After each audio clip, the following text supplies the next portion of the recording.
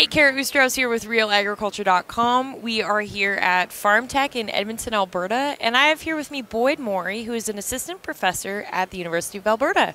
How's it going today? Good. How are you? Good. So you are here and around doing different lectures and different presentations, but you are specifically in entomology. That's right. So today we are going to be talking about 2020 forecasts. Sure. So, sure. Is that what we're talking about? I guess so. So what can you tell me, I guess, what's the outlook for grasshoppers this year? So grasshoppers, it's an interesting one. We've had issues this year, 2019, we had issues in kind of the Peace, north of Edmonton, northwest of Edmonton, kind of Sangudo, Barrhead region. But those grasshoppers seem to be a different species. We think they're Brunner's grasshoppers. And if you talk to Scott Mears, he thinks they're actually on a 2-year cycle.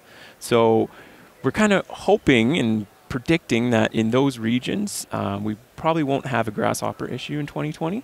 Fingers crossed. Down in southern Alberta, we've had a lot of heat. We've had our drought conditions, so we had grasshopper issues as well. We might see some, and the forecast is looking like there could be still some higher populations of grasshoppers down there, especially kind of Lethbridge south to the border. So where do you think this new species came from? It's not really a new species. It's just one that they didn't used to recognize as a significant pest. Okay. Yeah. And so it's always been there, and then it just seems to be now it's the dominant pest in that region. And how about any cabbage seed pod weevil? Ooh, say that 10 times fast. Yeah. Those weevils. Those evil weevils, right? Those evil weevils. Yeah. So cabbage seed pod weevil, it's always been kind of a southern Alberta problem. Probably around 2010, and yeah, afterwards we saw it jet upwards as far north as Edmonton, even a little bit past. These past couple years, 2019 for sure, it seems to have retracted again. So the higher numbers are really south of Calgary, kind of in its historical area. Again, kind of that Lethbridge, Tabor, that region really has higher populations, and further south even towards kind of Milk River. So generally in that region, the first fields that come into flower, most will be sprayed with insecticide. After that, if we think of it kind of early flowering fields, then mid and then late. The mid flowering fields occasionally are sprayed with insecticide, and usually those late flowering fields, they aren't need to be treated. Cabbage seed pod weevil are highly visual, and they're really attracted to those flowering fields. And so when you're one of the first to come into flower, you're attracting basically all these weevils. You're the only field around, so you just have a lot of insects in that field. But as more come into flower, they spread out, and so you see less. The damage is spread out as well. And how do the Bertha armyworms look for 2020? Bertha armyworm. So in the Peace region, we've had about 3 years of an outbreak now. I was talking to a couple people yesterday, and they said, I think it was in municipal district of Sunrise County, they thought probably about 75% of the canola acres were sprayed last year for Bertha armyworm. So it's been pretty significant. It usually has a 6 or 7 year cycle. So we're thinking it should hopefully be starting to reduce this coming year. But we really want to be monitoring for it and really have our eye out for it. In central Alberta, there's kind of been a few hot spots, but it seems to be pretty low at the moment. Southern Alberta last year, again, closer to Lethbridge, we did see some minor spraying.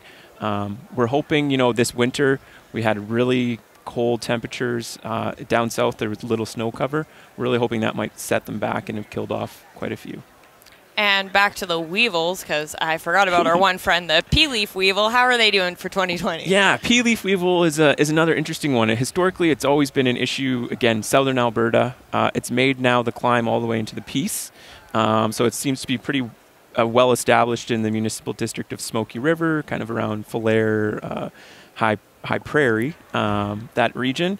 But it's very, very low levels. But once you come around Edmonton, we have high numbers of pea leaf weevil, particularly, again, going up further north of Edmonton and to the west.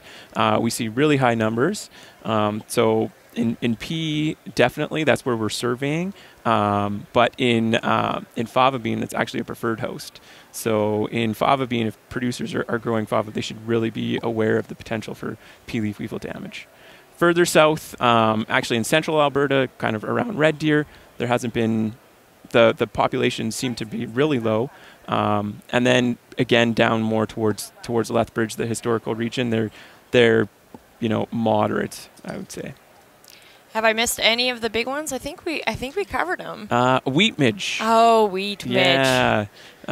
So wheat midge, it's an interesting one. It really needs good moisture levels combined with the right time, like phenological stage of the crop in order to infest it. These past few years, it's been so dry that we really haven't had much wheat midge issues, at least widespread wheat midge issues. There still, it seems to be up in the Peace region, a few areas that have higher numbers. It's not necessarily picked up on the forecast map. So if you look at the wheat midge forecasts, they don't appear to be high numbers in the Peace. But we have talked to producers, especially around Falher, who still say they have quite high numbers of wheat midge in some of their fields. But everywhere else, it seems to be fairly low. So moving, I guess, more into some of the work you're doing at U of A now, you're headed into your first kind of full research year. That's right, yeah. What's in the books? What's on the books? So we're, right now we have an alfalfa weevil project going on. So it's one project that I'm working with Hector Carcamo on, particularly in alfalfa seed productions in southern Alberta. We've identified insecticide resistance in a few populations. So now we're trying to determine, what products are they resistant to? Is it just a single class of insecticide, or is there multiple? We're looking at what is the range or distribution, how far out from these few sites that we've located is there still insecticide resistance?